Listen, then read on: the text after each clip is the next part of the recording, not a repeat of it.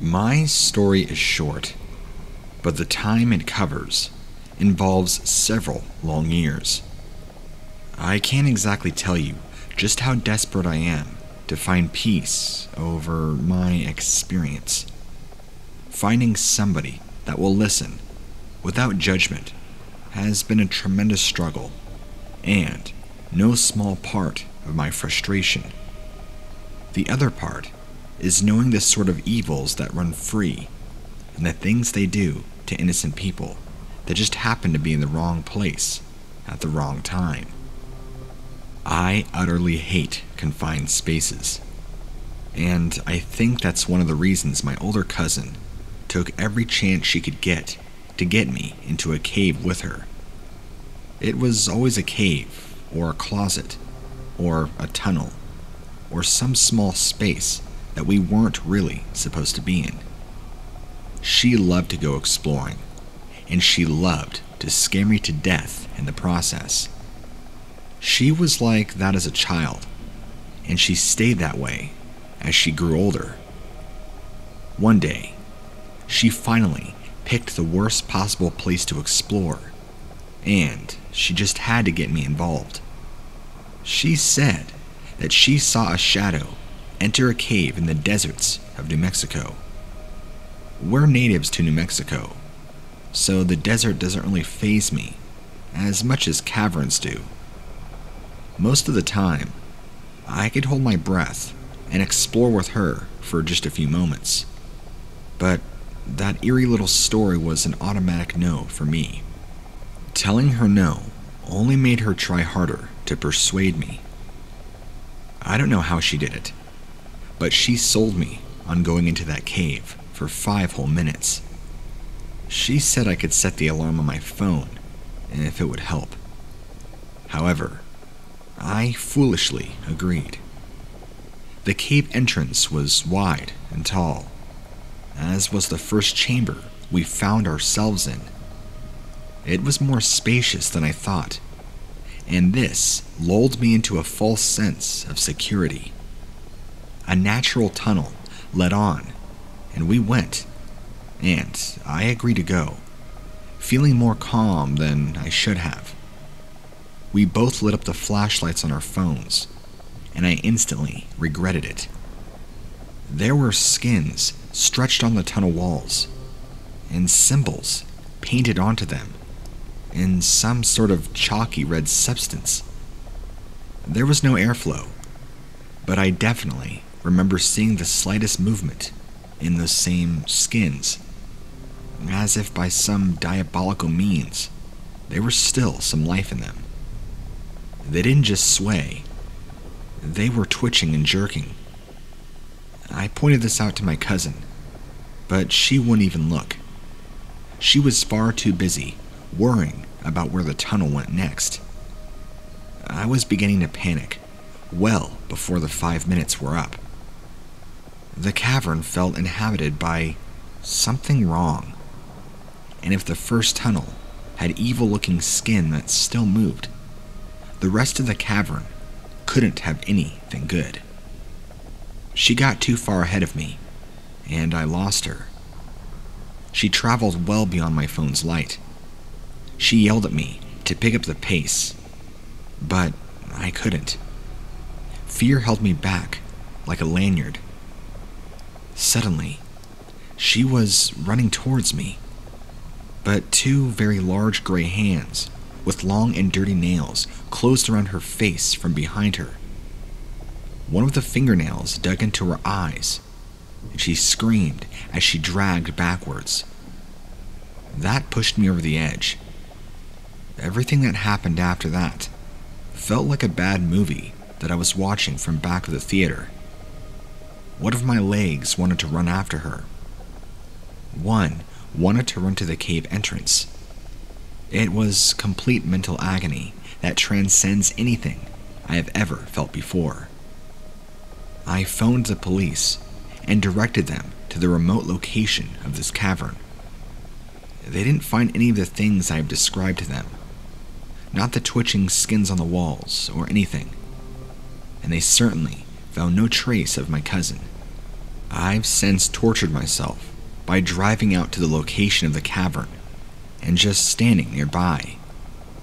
If you've never experienced tragedy up close and personal like that before, then there's no point in trying to explain.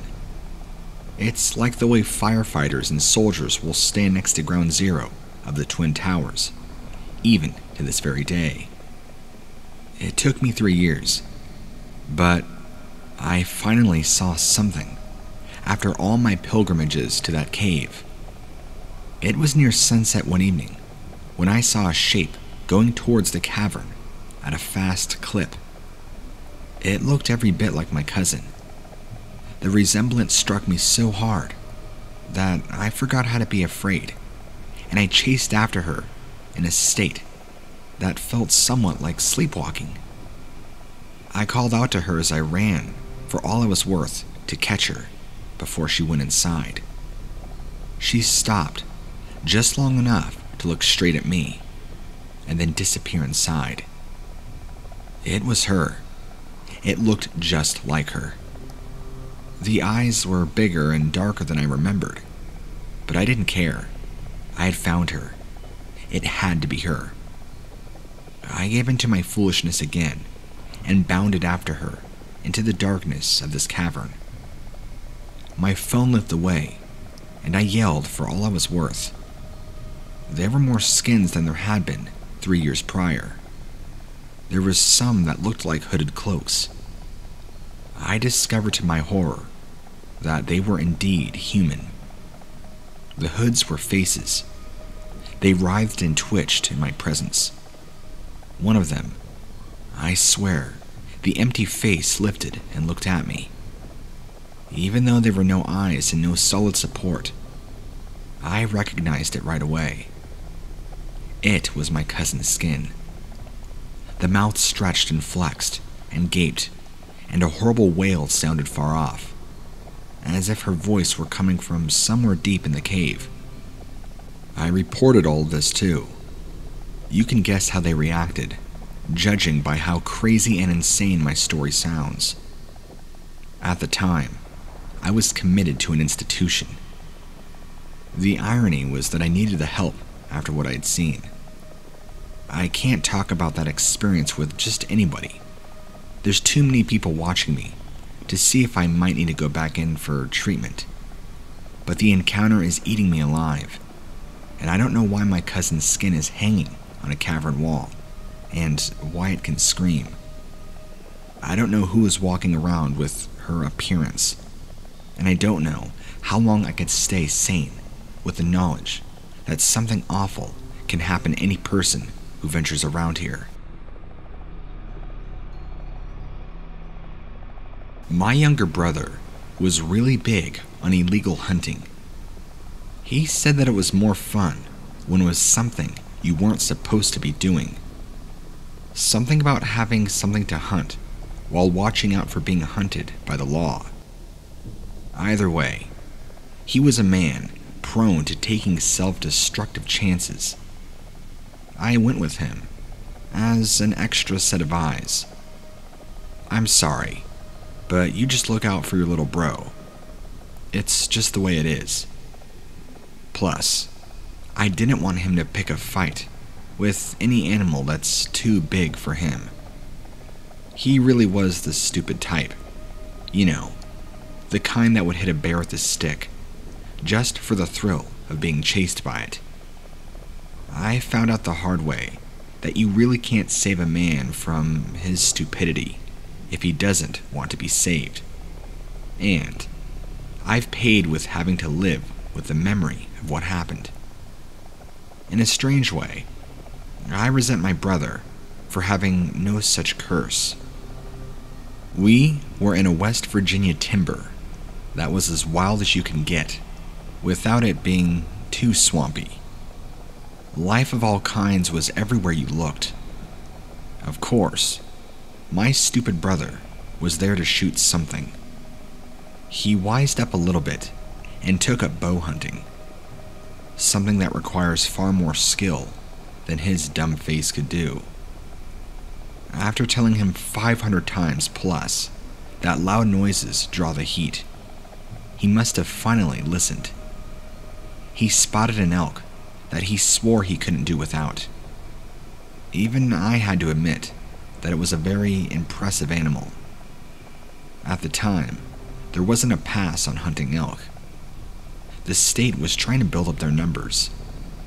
But this elk was a real looker, and I swear, the thing was looking directly into my brother's eyes. He thought so too, and there was no backing down for him. My brother threw all caution and stealth to the wind, sprinted after the elk, with bow in hand. The animal was very peculiar about my brother. It didn't run. It trotted away, but it made no effort to lose my brother. My brother moved faster than I thought he could ever move, so I had some catching up to do. He had gotten way ahead of me, and I wasn't a young man, not even then. I had to navigate a very steep hillside, full of young trees and saplings, which took me quite a while. My brother got through it like it was his element, which is why I was that much more surprised to see my brother standing at the top of a hill where it opened up into a flat, even glade, where one large tree dominated the center of the opening. I've seen some strange trees in those parts, but this one was like something from another world. The bark was black as tar, and it was bristling with spines long enough to be spears.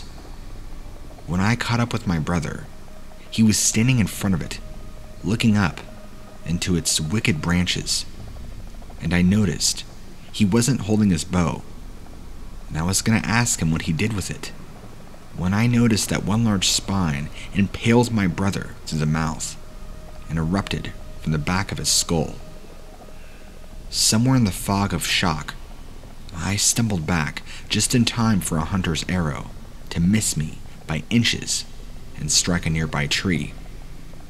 It was one of my brother's arrows. The bow was in the hands of something that had the elk's head, but everything from the neck down looked entirely human. At least mostly human.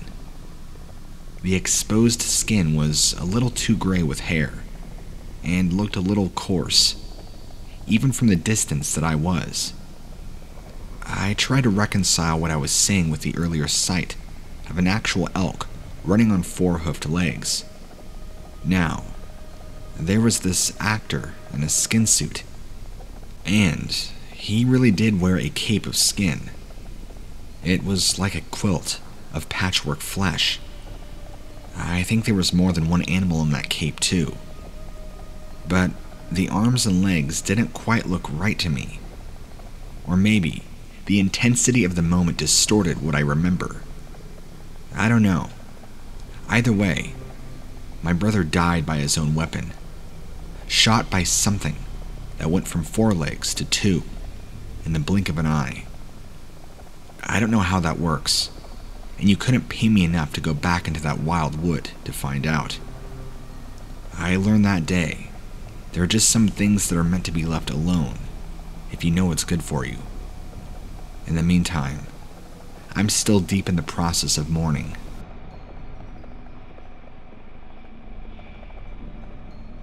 Me and my brothers were deep in rural Nevada, and we were photographing everything.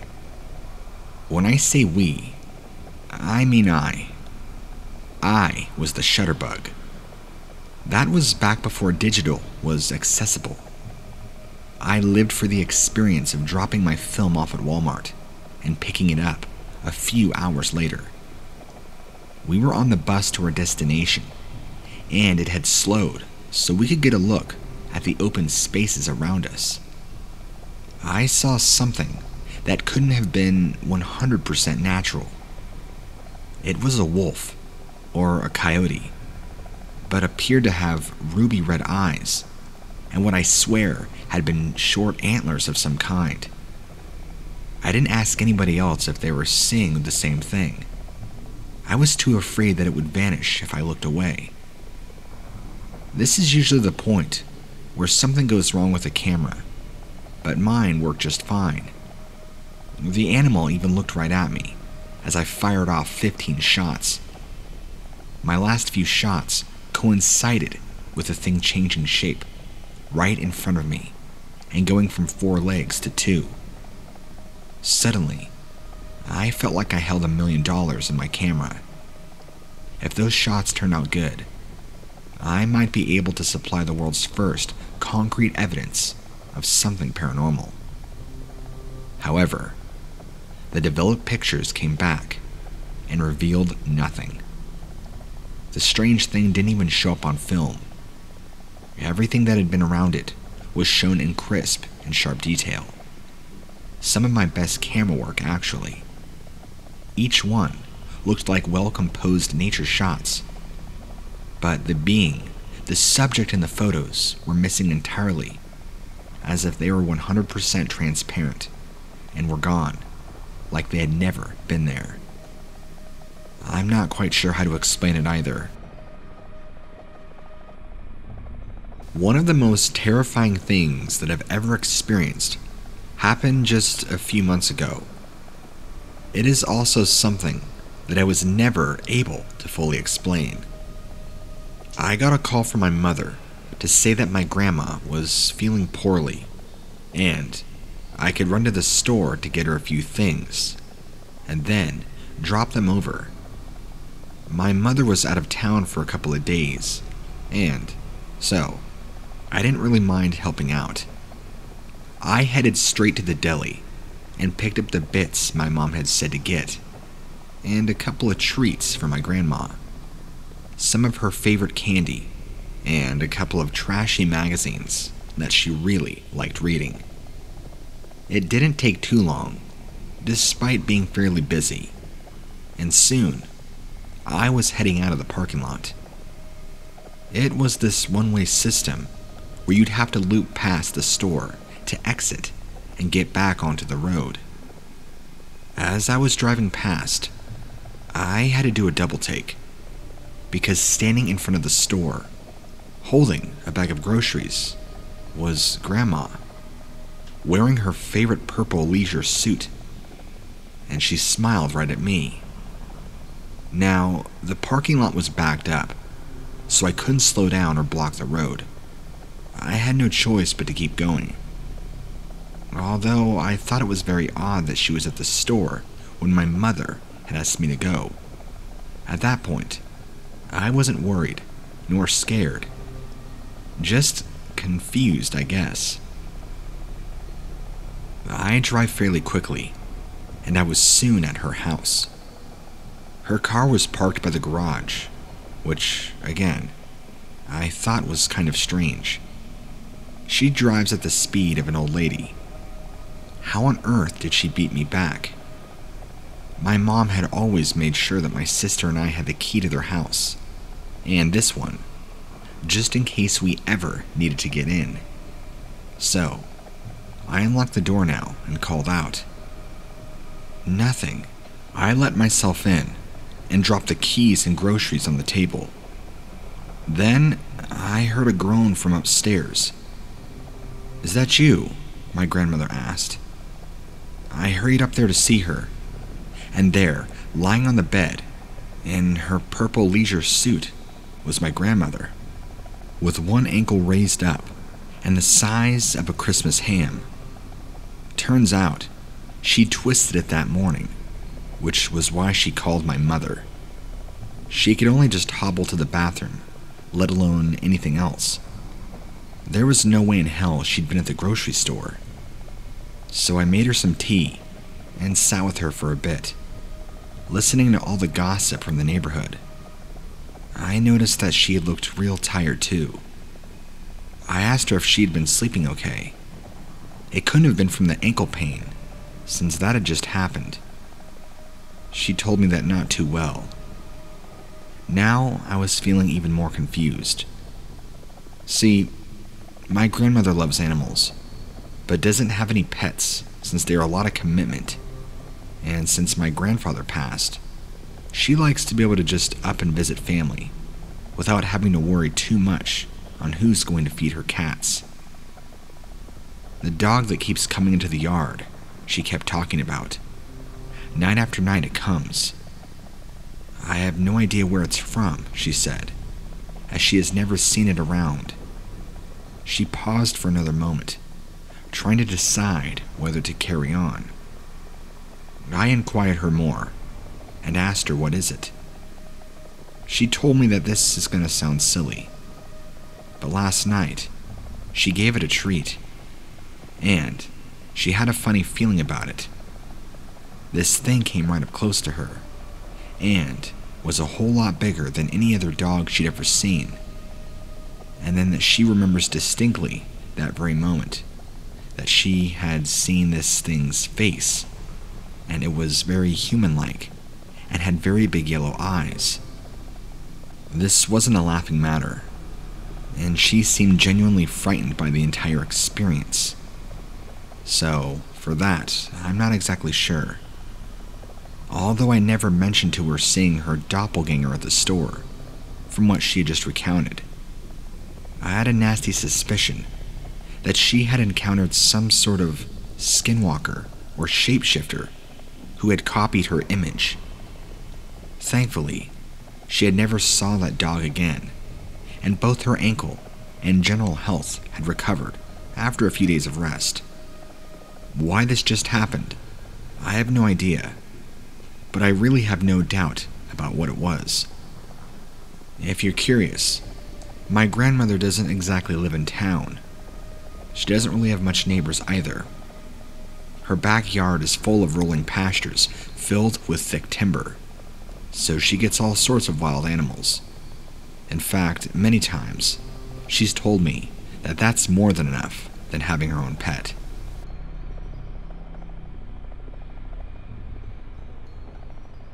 A few years ago, a buddy of mine suggested we go on a road trip.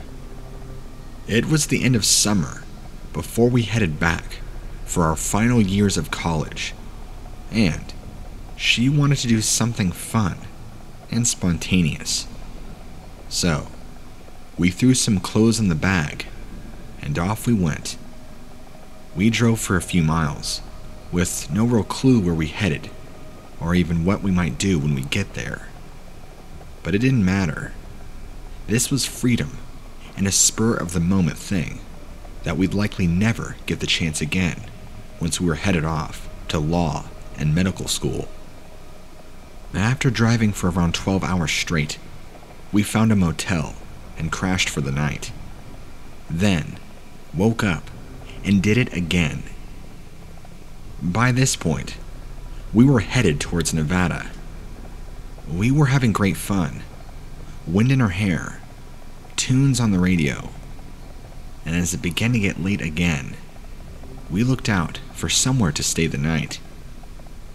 Although we were mainly sticking to the highways, even some of the main routes now were kind of lonely, and we often didn't see another car for miles. We were also careful on the quieter roads to be on the lookout for any wildlife that might wander into the highway. The last thing we wanted was to run over a deer or a coyote. Not only would it likely damage the car, and make a hell of a mess when we were in the middle of nowhere. We were both animal lovers, and the thought of hurting something was abhorrent. So when I first saw the coyote or wolf, I wasn't sure which at first, as it was pretty dark. I was sure to mention it to Callie, who was driving at that point, to be aware of it, and that was all. It seemed to follow us along the road for a bit, as if playing a sick game of chase, but I did think it was kinda cute. I wasn't sure how it was keeping pace, but we weren't going too fast. I suggested that it might have a lot of stamina. Callie began to feel slightly ill and at ease, so she put her foot on the gas to speed up ever so slightly.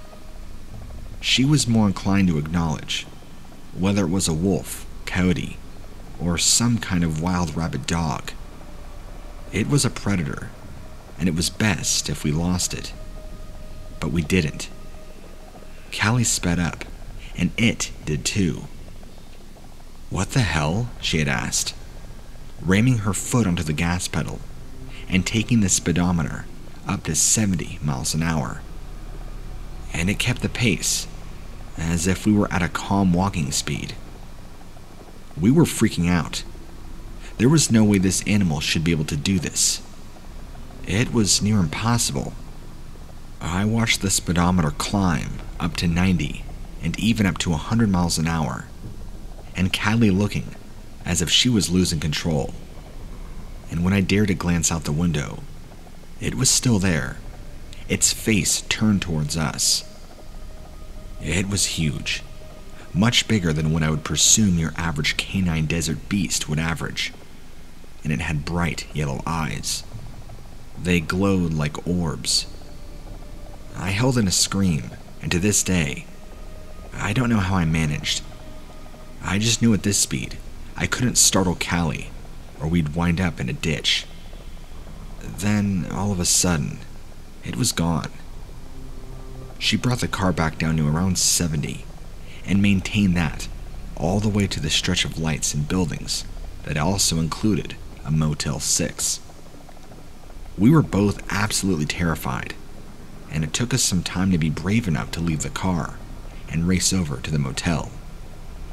Sensing our distress, the guy behind the check-in desk asked if we were okay. Did we need any help?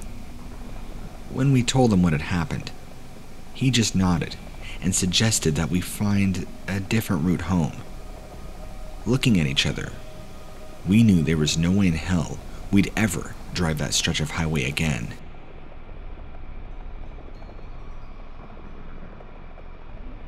Back in high school, I had a really good friend who lived on the res. His folks owned a farm out there, and sometimes I would stay over and help out with chores.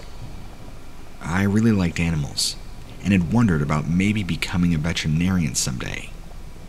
Since the property was surrounded by thick woodland, and their cattle was their livelihood, they had plenty of fencing and traps laid out for any would-be predators, such as coyotes or wolves, something that might try and attack and hurt the herd.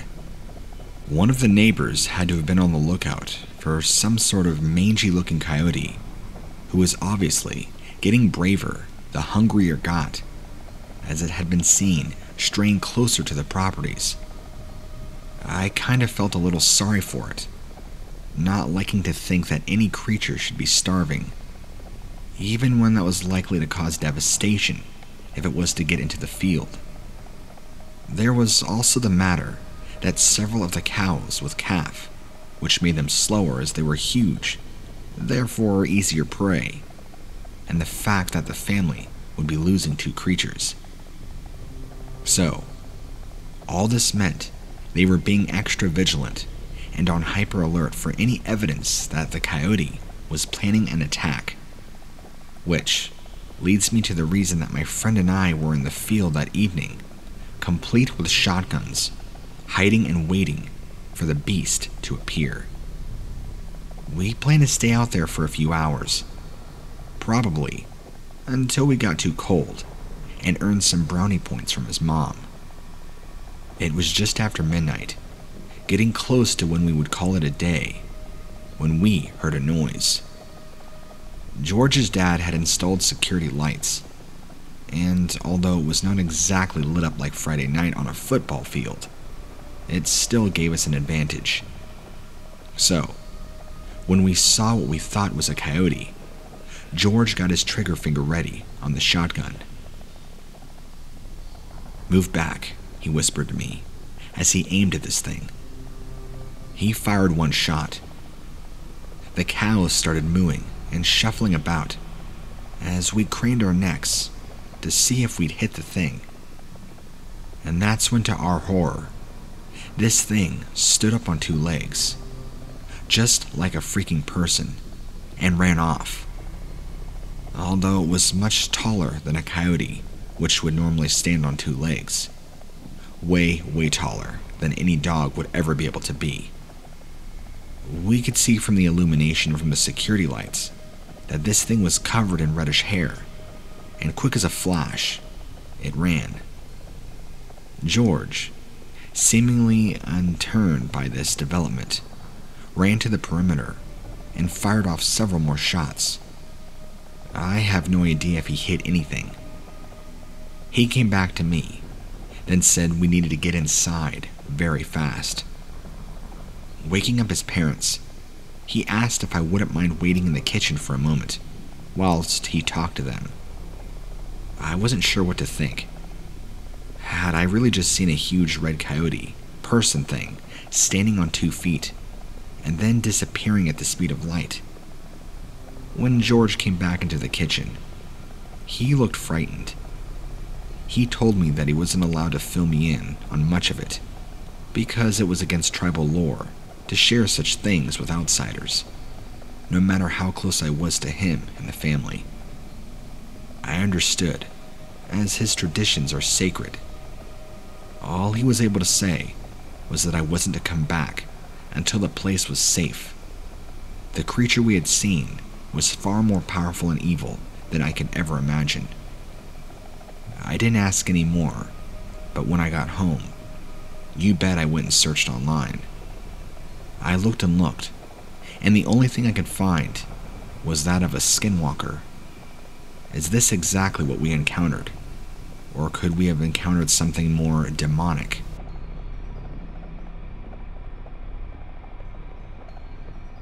First off, I'm not a professional and not exactly sure if these are skinwalkers. It was 2019, November I believe. I went hunting with my family, and we own a huge farm. I would love to share where, but have been stalked before, and that's still a fear of mine. Anyway, we set out around 5 in the morning, but that's not important. Later that day, finally, my cousin had shot one, a medium-sized buck, a 4-pointer. It was growing dark as we got the buck into the garage to prepare. Anyway, as we were skinning the deer, the forest grew eerily silent. The only sound was light footsteps in the forest and coyotes howling off in the distance. By the time we finished skinning the deer, it was now pitch black. Just as we were about to leave the garage and go eat dinner, the door got stuck. My uncle was relatively mad and fought with it.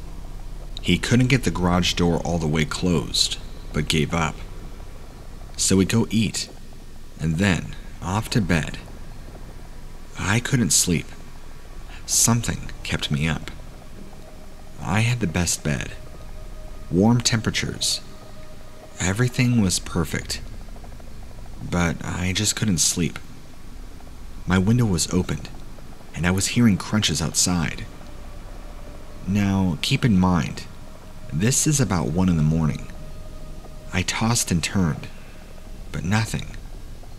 Then the tapping and scratching started on my window screen. I was horrified. I grabbed my phone and shined the flashlight over to the screen. What I saw horrified me. It was the deer we had just skinned earlier. Not I forgot to mention, but this deer had a huge dent in its skull. We had no idea why, but on this imposter, the same dent was in the same place. I was slightly alarmed at the sight, and then I remembered. My window is 6 feet off the ground. I sat there, frozen in fear, and the thing let out a low growl and stared at me. I tried to ignore it, but fear overwhelmed me, and I then fainted.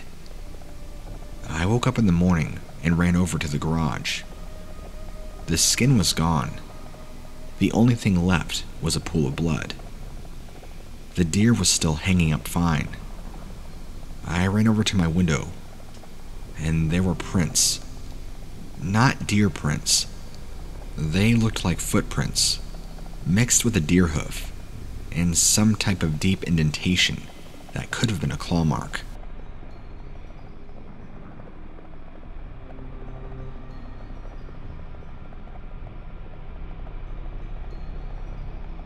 I grew up going to my non-blood related, very close family's friend, uncle's cabin, which was on a lake connecting to many other lakes, which goes into a well-known chain of lakes in that region. Anyway, this was when I was about 9 years old, and I had an extreme fear of being anywhere without my mother, since she was the only one around to take care of me and my siblings. This is because my dad had always been a heavy drinker and on deployment, but luckily not abusive. So, because of this, I was sleeping in the same bed as my mom on the ground floor of the old early 19th century cabin. It was raining outside, and around 1 a.m., I could not fall asleep for some reason. The window on the left of the bed was open with a screen on, and my mother was fast asleep. I looked out the window to look at all the trees outside when I heard it. It sounded like the noise of a cliché monster would make, except this was booming across the entire lake outside the cabin, and since I'd been looking at the trees, I could see the trunks and branches vibrating from the roar that I had heard. Since it was so loud, I had no idea which way it came from, but I knew that I had heard it. When it was only me and my uncle and older brother. This time, I was 12. I told my uncle all about it, and he started freaking out. He had told me that the Native American artifacts and items had been constantly found around that area since long before it became a settled town. Ever since then, I've been able to notice strange things in the surrounding woods and lakes, especially while kayak fishing on my own during the dusk. Just small things, like an animal staring at me through the edge of the woods for at least 30 minutes at a time, and following me when I got to a new spot. On one occasion, I was going swimming out in the middle of the lake. I'd gotten there by my uncle's jet ski, so from far away, it would be semi-hard to spot me. I had been swimming around for 25 minutes when I noticed a man's head bobbing up and down in the water, all while staring at me. He had not been there before, and I hadn't or heard him seen him swim out there. Keep in mind, this is about a half mile from the nearest shore. Needless to say, I got the hell home after watching him for just a couple of minutes, just sitting there. My last experience that I will share was again when I was around 12. I was wakeboarding, which, by the way, is my favorite water sport. It was a gloomy day, so that could have very well contributed to this feeling. But every time I let go of the rope and waited for my uncle to turn around and come get me in that boat, I got the most strong feeling of being watched, more than I ever have in my entire life. I felt it all around me, from the trees, the murky black ice like water surrounding me, and the dark, looming sky. I felt like I was going to be swallowed by the eeriness, to the point that I almost began vomiting. The dark water was so cold, I couldn't even feel my legs. When I got back on the boat, I was shivering, and my uncle had thought the water was really cold, so he stuck his foot in. The water was warm, almost too warm to swim in. I felt the water, and it was warm, which was very different from the water I felt before. The clouds began to clear, and the forest around me began to look normal and warm. I don't usually go swimming anymore, or go out alone in the lake to fish by myself.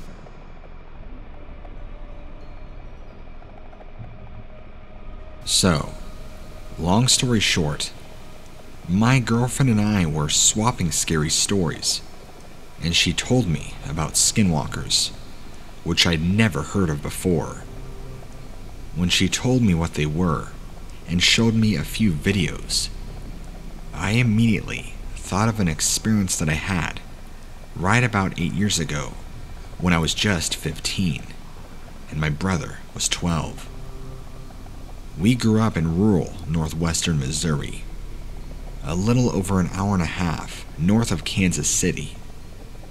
We had 2 other houses on our road, both about a mile away, but they were both quiet, elderly couples who I've never seen out past dark. All of the houses on our road, mine included, were surrounded by corn and wheat fields and trees on all sides. One night, I was lying in bed, trying to fall asleep, when I heard the most awful, blood-curdling scream outside my window. It sounded like a woman being brutally murdered in the road. Her scream was so garbled and desperate. I'm 5'3" and was a 15-year-old girl. So, obviously, I ran to my parents' room to tell my dad she needed help. They said they hadn't heard anything outside, which blew my mind, because it was so loud that it made my very blood run cold. Not 5 seconds later, my brother came running in, saying he was in his room and heard a woman screaming for help outside. At this point, my dad started to get concerned and ran outside. But there was nobody else around. I could usually see headlights through my bedroom window, so we were pretty sure no cars had gone by. There was no way she could have disappeared so quickly, especially judging by her screams. My mom, dad, and little sister, who was 8 years old at the time, never heard a sound, but my brother and I still occasionally talk about it to this day, just because it was so weird and upsetting.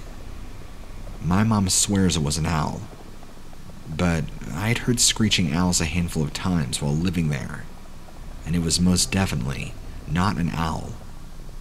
I've been told that mountain lions sometimes make a noise like a woman's scream, but they're incredibly rare in that part of Missouri.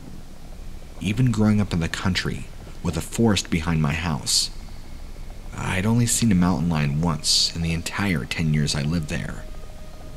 My mom has seen one, once, also in that same time frame, but we've never heard them. So, I guess it could have been a mountain lion, but I still don't think that's what I heard. Just a woman's scream that was way too loud and had something a little off about it. I appreciate any answers anybody might be able to give me. It was a crazy experience, and now that I look back on it, it's spooky, and it rendered me unable to sleep.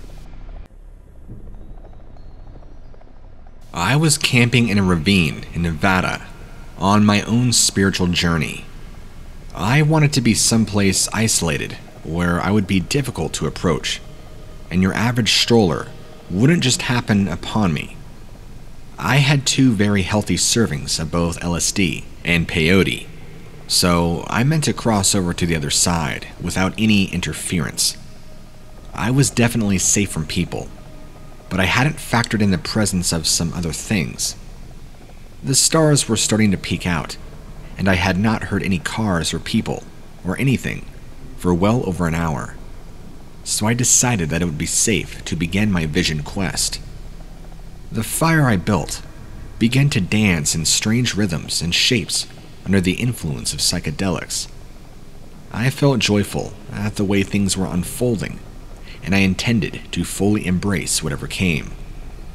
I might have felt differently if I had any clue what would truly take place. Some of the stars began to dance in time with the fire. I felt myself caught up in the rhythm that the universe had adopted. However, it had taken me a moment too long to notice a few stars that weren't doing anything. They were fixed and steadfast, somehow anchored, even though the world as I knew it had begun to dance in one lively and singular choreographed dance. I couldn't bring my attention away from those stars that would not move. Perhaps they could tell me that I was staring at them, because they began to bob slightly. It took me a second to realize that they were bobbing because they were approaching. They weren't stars at all. They were eyes. Eyes that were getting closer. Eyes that weren't looking at anything except me. With this realization came my awareness of several other sets of eyes, all around me. None of 10 such sets of eyes formed a perimeter, and they brought with them something that chilled me to the bone when I heard it. A form of laughter that wasn't human nor animal. They got just close enough for the rays of my fire to touch them, and they were revealed to be what appeared to be deer. Somehow, even under the influence, I could tell that that's not what they were. I feel like the acid gave me a much more deeper spiritual insight to the true beings that stood before me. They must have had a clue that I were onto them, because all at once, the ones that I could see stood up on their hind legs and began banging their front hooves together. It wasn't haphazard-like. Rather, it was like ritualistic drumming. Even the chaos of the laughter began to adopt the rhythm of the clapping hooves. The rhythm was in contrast, and really in disharmony, with the initial rhythm that was established by the fire and the stars above. The act of the creature standing on their hind legs, clapping, was scary enough. They decided to take it a step further, and began smiling at me. When I say smiling, I mean their lips peeled back, as far as they possibly could. Some of them looked like they were going to cover up their eyes with their top lips, pulling back so far to reveal teeth that did not belong anywhere on a deer. Nasal cavities that were not part of the skull structure of deer, just barely revealing between the lips and the eyes, that had 2 small pupils and large whites to have belonged to deer, as if the skin were hiding something like true nature. I then passed out, lost all consciousness. When I woke up again, the fire was burnt out, and a chill had stolen into my bones that would not go away. Whatever those things were, they didn't take any money, nor rob me of anything. Well, they didn't take any physical thing of value, but stole something from inside of me. I also think they placed something in me. Something like a spiritual cancer, because I feel a little more empty every day. Smiling and thinking positively has become an increasingly difficult chore. Something is eating me up inside, leaving a spiritual vacuum. Anybody else has experienced something similar, please reach out to me. I honestly feel that having taken those psychedelics opened my spirit and mind up to seeing these beings. Had I not been on anything, I don't know if I would have had the contact that I did. It's like taking those drugs allowed me to be in their realm, so to speak, and they knew it, which is why I think they came to harm me, at least not physically.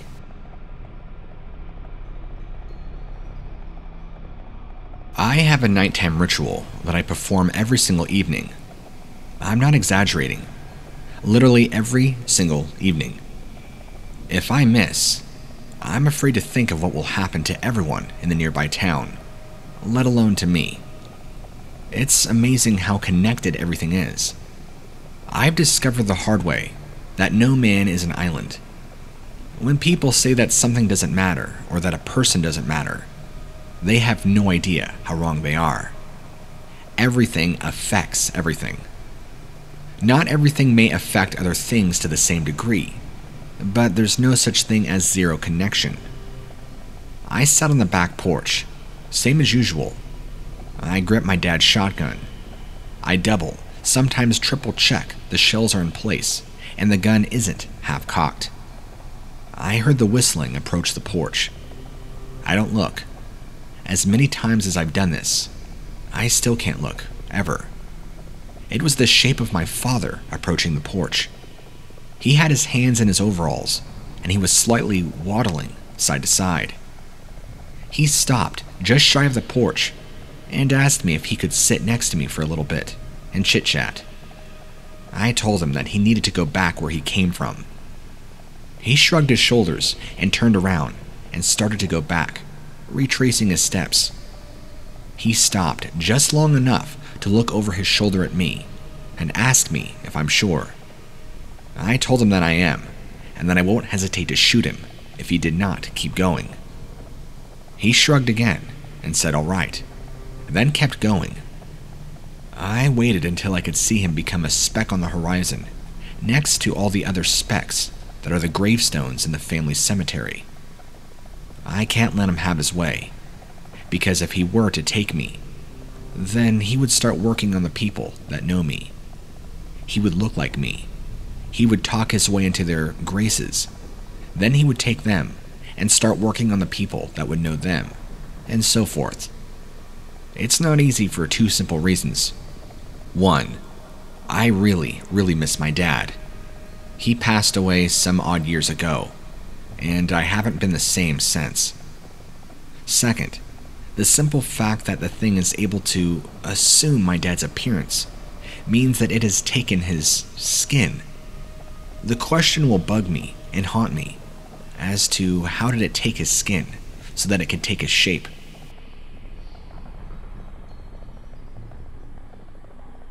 I was flying down the highway recently in a stretch of desert near California, enjoying every bit of life. I was in a Jeep that was brand new, had the radio blaring, and having the time of my life. Nothing but me and the open road, and all the emptiness around. At least I thought I was alone. It took me a moment to notice that there was some sort of dog running beside my vehicle, doing its best to keep up. It could have been a Great Dane because it was doing an impressive job of keeping good pace. I have a soft spot for animals, so I slowed down to take a look at him and see if he was playing or if he was truly desperate. I've seen abandoned animals approach strangers for help, and I'm especially fond of dogs. And once the dog was beside my vehicle, it looked at me, and there was something about it that wasn't quite right.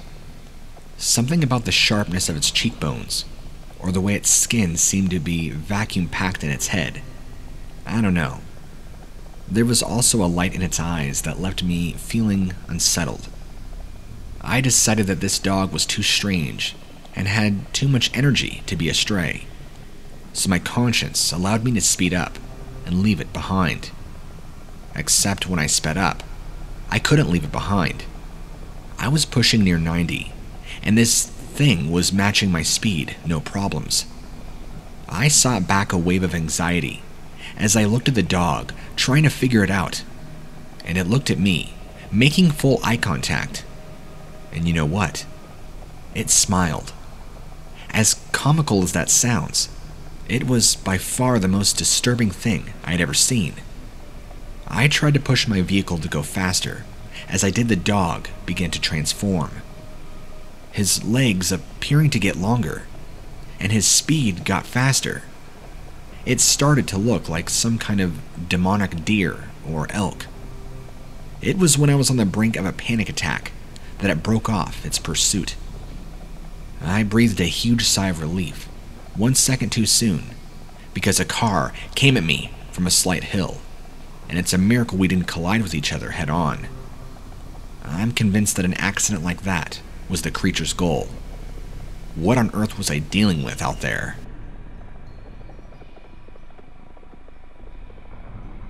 I'm one of those lazy hunters that likes to hunt with a trail cam. I'm sorry, but I don't feel like sitting outside all day for something that isn't there. I'm a family man, which means that I have other things to spend my precious time on. I hear all kinds of stories about people that lost their families because they spent too much time hunting. So, with my large network of cameras, I was able to make sure that there was actually something to hunt before I went out, gun in hand. In fact, I can remember it clearly. It was one Sunday afternoon that the camera went off at the perfect timing. Our jerky and meat was dwindling, and needed replenished desperately.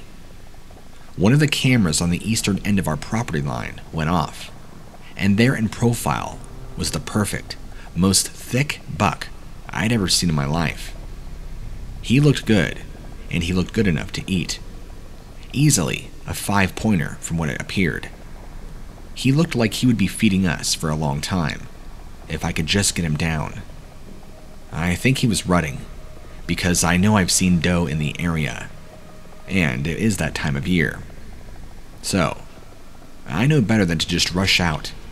I had to wait to see if he would trip another camera and give me any kind of idea where he was bedding down or the area he was moving in.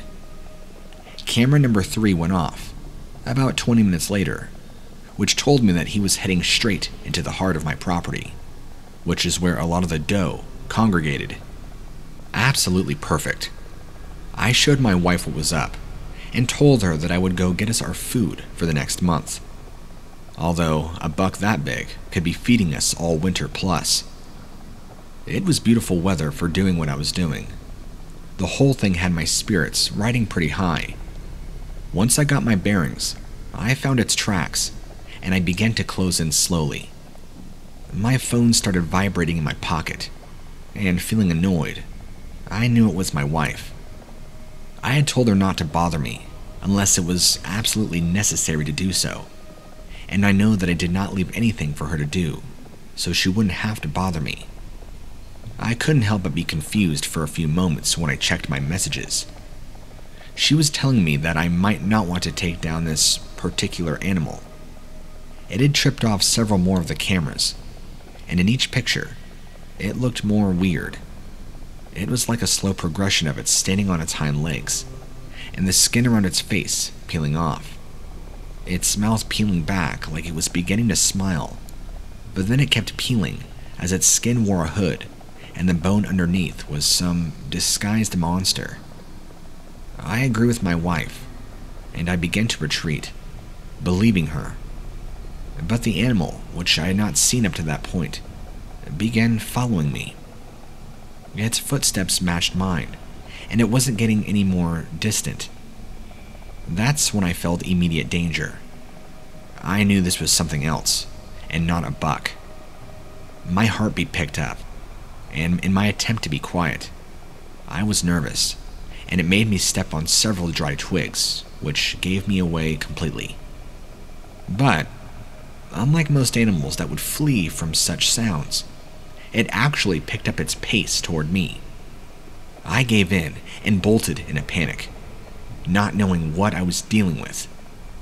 At one point, right before I made it to the house, I knew that if I turned around, I would see it only feet behind me. And I also knew that I wouldn't want to see it, because then I might be completely frozen in fear. I made it inside safely, but somehow more shaken up than I'd ever been in my life. I can recall even when my wife was describing this to me. The shaking in her voice and tone disturbed me deeply, which is why I believed her.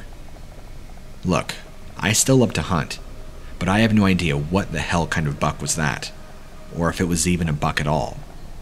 So, I'm wanting to reach out to you. What the hell did I see on my property, and what was I dealing with? I can also supply pictures if need be. Thank you for your time.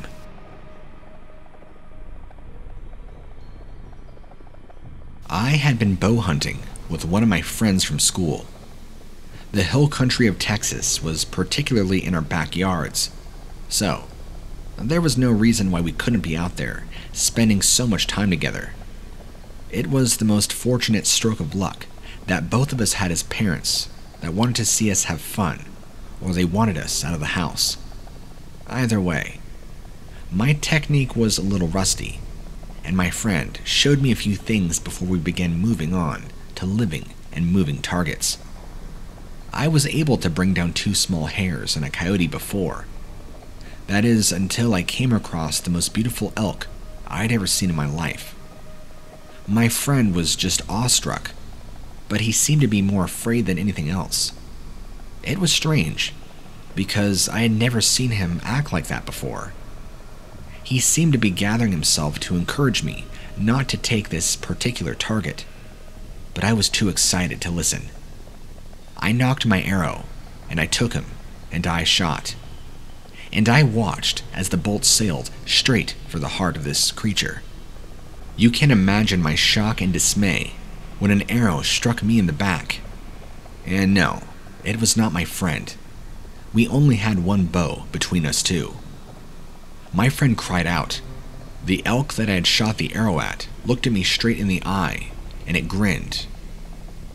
I don't know what an elk's teeth are supposed to look like, but I know that they did not look like that. Those teeth seemed far too human. I was rushed to the hospital and lost consciousness many times due to blood loss. My friend is being held responsible for what was done, even though both of us explained that I was holding the bow. Nobody was open to the possibility that the arrow I fired had somehow ended up behind me, as if by magic. I understand that's a bit of a stretch, but it's much more plausible than the notion of my friend taking the bow and arrow from me, shooting me, and then giving it back, all while me holding it. I don't know what else to think. Truth is stranger than fiction, and it's giving me one of those moments of paranoia, where I'm pretty sure that the people who hear our story actually believe us, but they know something, and they're going to play dumb. Look, me and my friend are sticking by our story, and I will continue to defend him, even if it means doing so in court. We're going to push this as far as it can go.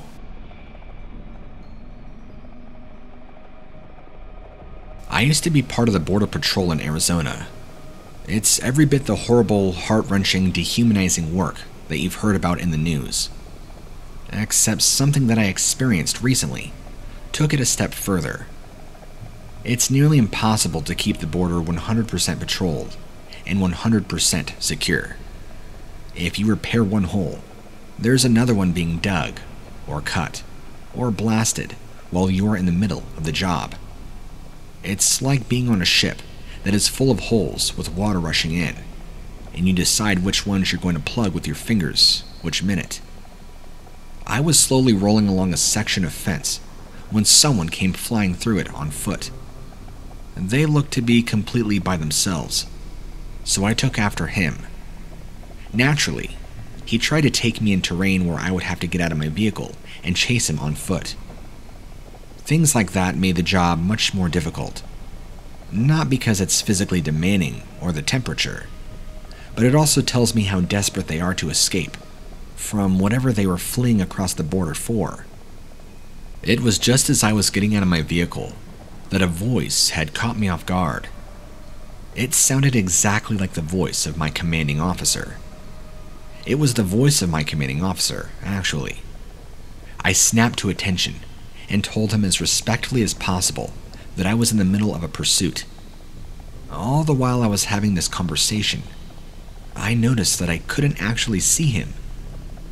That's when it began to stand out as the odd voice that seemed to be coming in the direction that the border crosser had fled.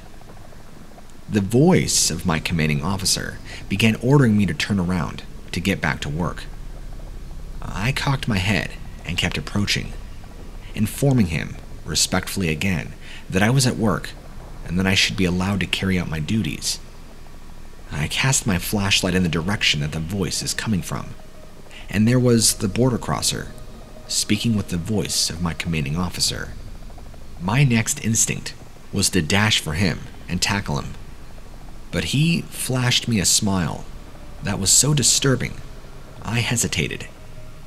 And then his eyes began to emit a glow, and his teeth began to lengthen, and then his neck got longer, and he dropped onto all fours, and turned into something like a coyote, the smile and eyes remaining nearly the same. I had to take leave of duty after that, because my nerves would not allow me to work. It's one thing to meet a creature that you hear about in half-whispered native legends, but it's another to find the one that knows something about you and the people in your life, and then exploits that information on contact. Yes, to summarize everything, I wholeheartedly believe in skinwalkers, now that I'm fairly certain I had my first personal encounter with one.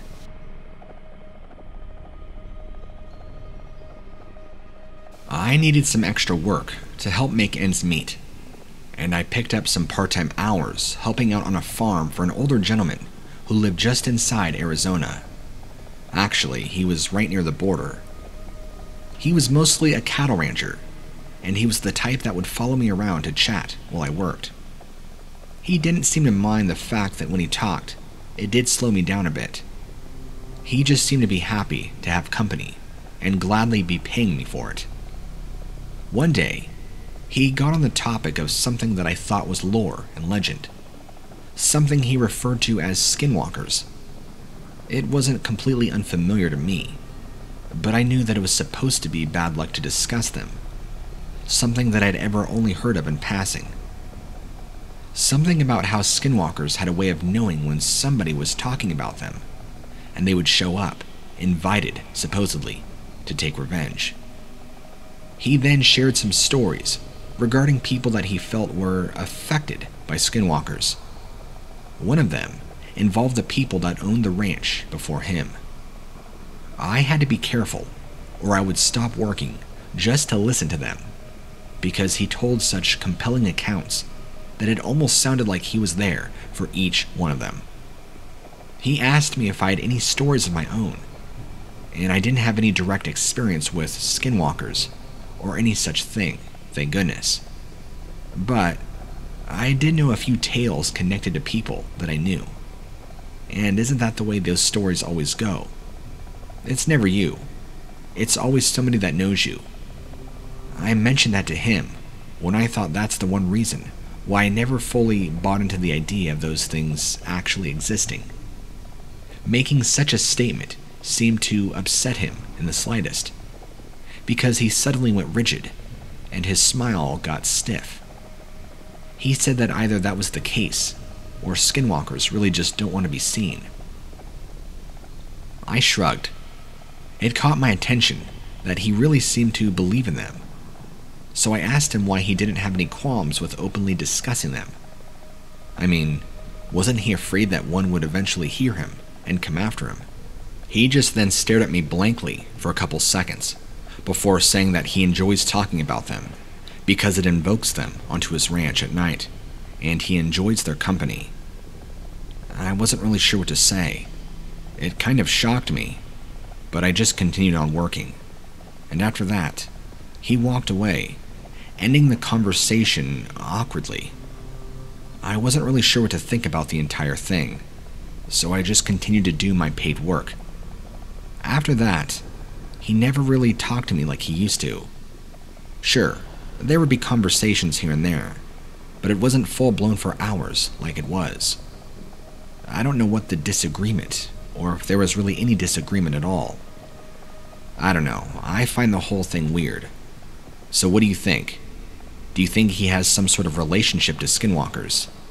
I mean, I know the thought sounds ridiculous, but I can't necessarily understand his strange and bizarre behavior, especially now, after that conversation.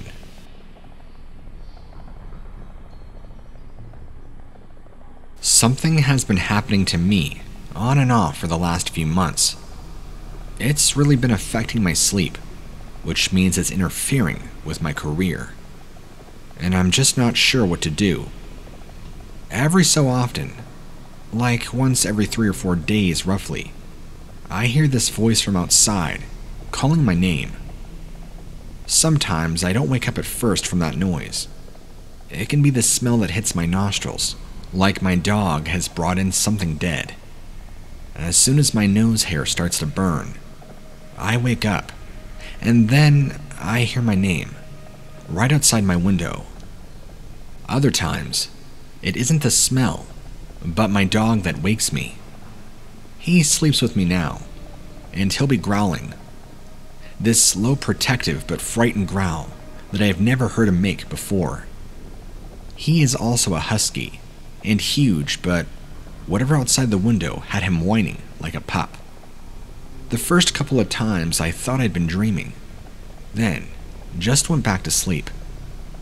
Then I decided to look out the window, The reason being that this voice that was calling to me, calling my name, was my mother's voice. So I'm thinking, she's gone out for a smoke, and the door shut, or she must be sleepwalking. Not that I've ever known that to happen, but you grasp for a reasonable explanation. So, I look out of the window directly after I hear my name. No Mom. I quietly tread down the hall to my mother's room. She's in her bed, conked out. No way she could have gotten back around the house that quickly. But it doesn't stop. Something mimicking my mother's voice is calling my name. Nothing else. Just my name over and over for around 10 minutes. Then ending abruptly. I try to shout back, tell it to leave me alone. I've looked outside from any trace of what it might be. I have even ran outside once, when I was so tired, I was feeling brave or reckless. But there was nothing there. No trace of somebody standing under my window. No tape recorder playing my name. The sign of an elaborate hoax.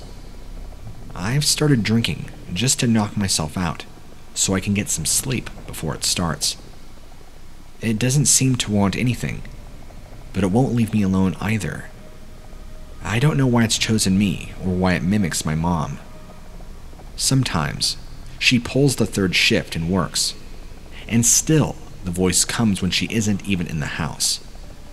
I did some digging, and there haven't been any deaths reported on the property or nearby land. None that I could find anyway. I'm not an expert on ghosts, but this didn't feel like that. I don't know how much it is true, but I've never felt cold or seen orbs, the kind of stuff that goes along with a haunting. What I did find was that the forest on the other side of our land used to be Navajo, and despite there not being any particularly large predators just wandering around the neighborhood, there have been slight sightings over the years of a large bear and a wolf that both supposedly walk on two legs, connected to that area. Look, I don't know much about skinwalkers. Quite frankly, even just the concept is terrifying to me. But we have a very diverse population in our town, including ancestors of that original Navajo settlement. Individuals that choose not to live on the reservation. After all, just because you're native to a particular tribe doesn't mean you're forced or have to live on the res. There are ones that do venture out.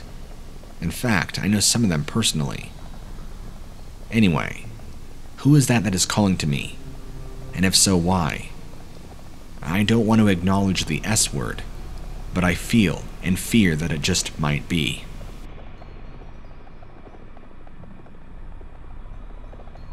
Horses are one of the most sensitive creatures to be able to pick up on any paranormal or supernatural occurrences.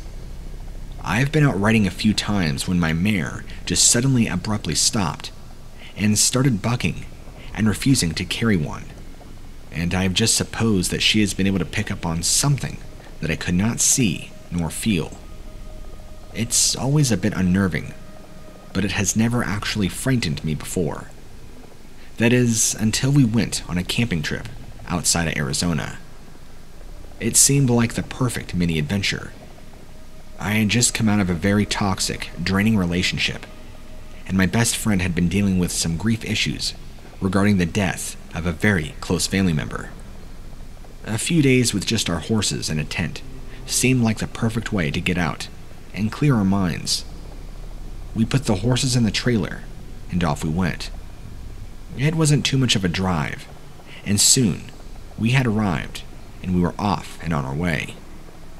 We rode for a while, but it was so darn hot, we didn't take the girls too far, and then we found a nice spot, not too far from some shade to set up camp. It's true what they say about being outdoors. It really does make you extra hungry and sleepy, so we called it a night pretty early.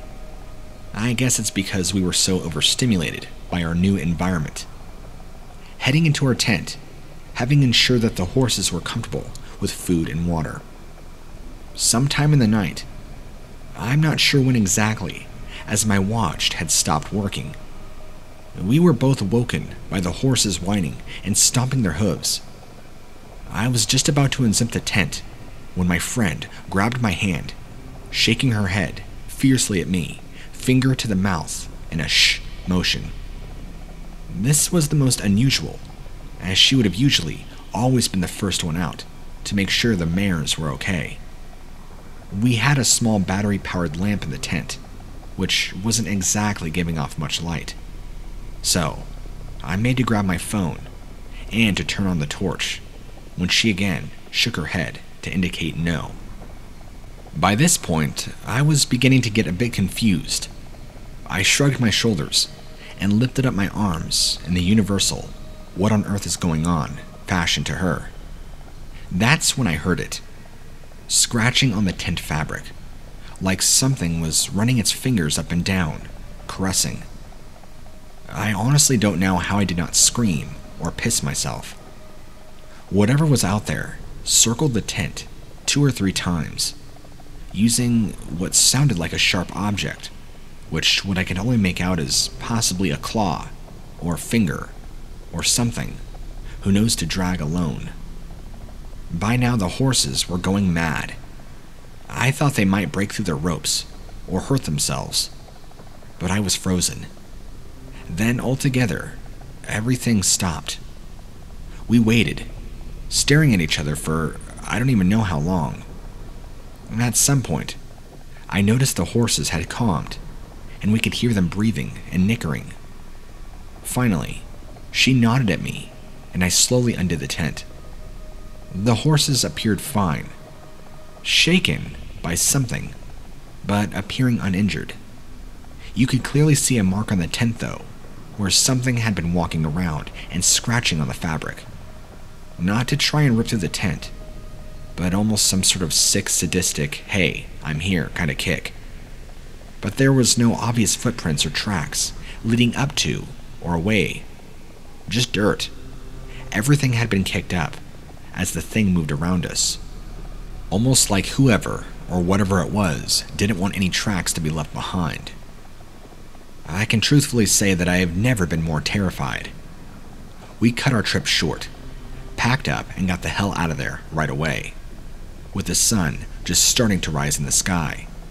I have since heard of other people that have had very similar experiences on that land, that always ride there with their horses.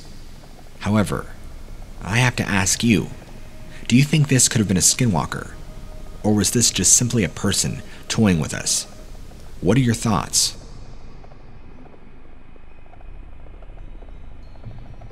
I have several buddies who are from Navajo descent, and they have all told me at least one story involving something that can only be described as a skinwalker, dare I say. There are certain rules and things within the community that means they can't say too much, so I won't give any specific details, as I don't want anything to come back on them. But they are so creepy, you gotta hear it. One buddy told me that he would regularly see his grandmother all over town. She would never speak but just stare at him and smile, but not a warm and welcoming hello. This was more of a sinister grin. The most usual place to see her was in one of the stores or walking down by the river, walking along quite happily. Only his grandmother was disabled and hadn't had the use of her legs for years. Most of the time, she was bedbound, let alone able to leave the house to go walking around. Another buddy stated that his dad's farm regularly had injured animals and found out on the land that sheep had been mauled, chickens with their heads torn off. They put up high fencing to try and stop whatever animal. They supposed it was either a wolf or a coyote, but it kept happening.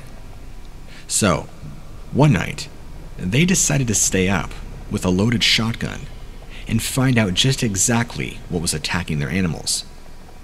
Just after midnight, they saw what they described to me as a wolf climbing over a high fence with no problems at all. Having scaled the fence with ease of a person rather than an animal, it walked on 2 legs toward the sheep. To start with, my buddy and his dad were so shocked, they just watched as this beast walked nonchalantly over to one of their livestock, but his dad recovered quickly from shock and took a shot at this being. He told me it screamed at them in a very human tone. For a moment, almost flashing between human and wolf. That was the best way he can describe it. It was like some sort of special effect that you might see on a movie. Man, wolf, man, and then back to wolf again as it ran. Apparently, my buddy's dad went to see a medicine man later that day, and they didn't have any further issues. Finally, another friend had an equally scary experience whilst driving around the res. They were heading home from a day teaching in the local high school and had stayed late due to it being football season, so she'd stayed to watch the game. Once she got back onto the res, she stated that she saw a large dog standing by the side of the road. She didn't think too much of it, to start with, merely that it likely belonged to somebody who was taking it for a walk. As she drove past it, it started to follow alongside the car. Ah, how cute she thought at first. But it didn't seem to slow. Worried that it would lose its owner, she sped up a little bit. But the dog kept up. Now, starting to worry a bit, she sped up more, but the dog managed to keep pace. She ended up hitting the gas pedal and speeding up to about 60 miles an hour, with the dog still right outside the window when poof, it just suddenly disappeared. There are plenty more weird, scary things that have told me, but those are the three most hellish stories, and they've always stuck with me. Anyone who doesn't believe in this stuff should seriously go and spend some time on the res, or talking to some of the local natives there. I guarantee you they'll make a believer out of you yet. In fact, I used to be the world's biggest skeptic.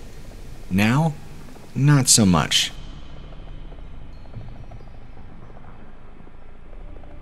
This story is gonna sound really cliche and even made up, just because of where it happened, but it's real. When I was a kid, we lived in quite a big house in a really nice neighborhood. In fact, there were lots of big houses, and even a lake with a beach where we could all go swimming and have cookouts in the summer, and a huge golf course where all the dads would hang out together. It was pretty much an amazing, privileged childhood. Until the day I was out on the golf course, and I saw what I firmly believe to be a skinwalker. It all began with a girl and a dare, as these things often do when you are 13, and full of raging testosterone. We were in our final year of junior high, and the girl that I had a crush on since the 3rd grade had finally begun to notice me, just a bit. A group of us would hang out in the summer evenings, our parents trusting us not to do anything dumb, and the area safe for them not to be worried. We weren't quite brave enough for 60 seconds of heaven, or spin the bottle, so truth or dare seemed the next best thing, and especially if there was some sort of prize related to the dare.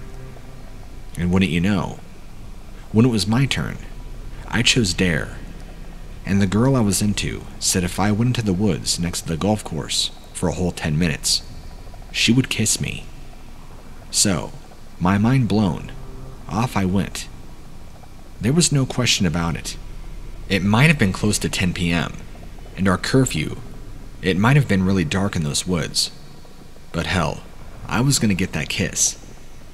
So there I was, in the trees, watching the hands on my watch movie in the slowest ever possible fashion, when I hear a twig snap behind me. Now, yes, I jumped, because I was pumped with adrenaline, but I wasn't immediately frightened. I presumed it was some sort of woodland creature, coming to see what I was up to, since, after all, I was in their domain at nighttime. Come on, I remember thinking, wondering how it could be possible for time to actually be this slow. And that was when I felt breath on the back of my neck. Now, that did scare me, as did the noxious aroma that hit my nose, like something had died right in front of me. Rot and stink Like the time the dog brought a squirrel into the garden, and we didn't find it for days. Now, people say one of two things happen when you are faced with immediate danger. You know, the whole fight or flight thing. But the other thing that can happen is that even though you instinctively know you need to get the hell out of there, you can freeze up, which was what happened to me. I wanted more than anything to fly, but I was rooted to that spot. And then I saw the eyes. Whatever it was, not only smelt like death, but was really tall, as the eyes were much higher than my head, and those eyes were a glowing, dull red. That was enough for the flight part to take over. I screamed and booked it out of there as fast as I could. I ran all the way back to my buddies, who I met about halfway, as they had actually heard my scream and were concerned, and were even more worried when they saw the look of pure, unadulterated terror wearing on my face. There was no way they thought I was messing with them, and even though we knew it would likely end up in us being grounded, they took me home to my parents. They called the police, as the first thing they thought of was that there must have been some trespasser, a potential child molester or trafficker, or even a junkie hiding up there. That I had thought I had seen red eyes, but it was just fear.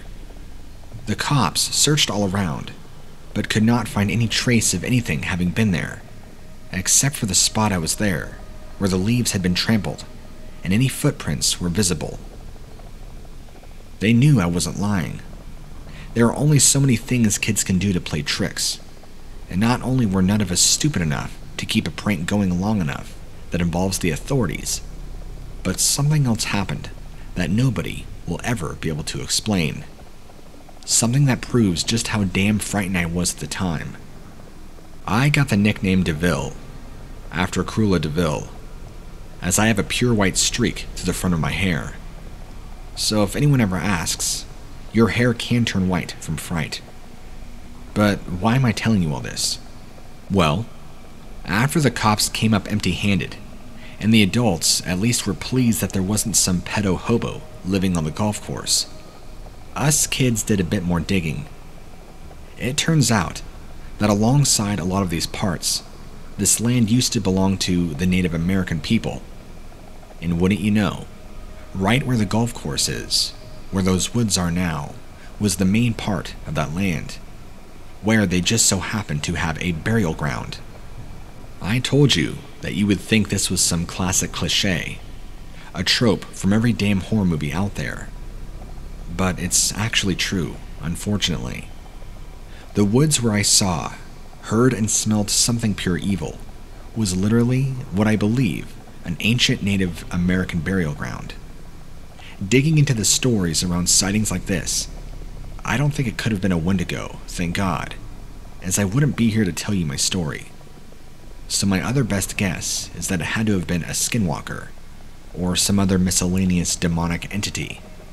Listen, after that, we never played in those woods again, especially after dark. And if it really was what I think it is, I was very lucky to get away, with a permanent Halloween hairstyle and nothing else. Anyway, I'll cut my story short. Thank you so much for listening.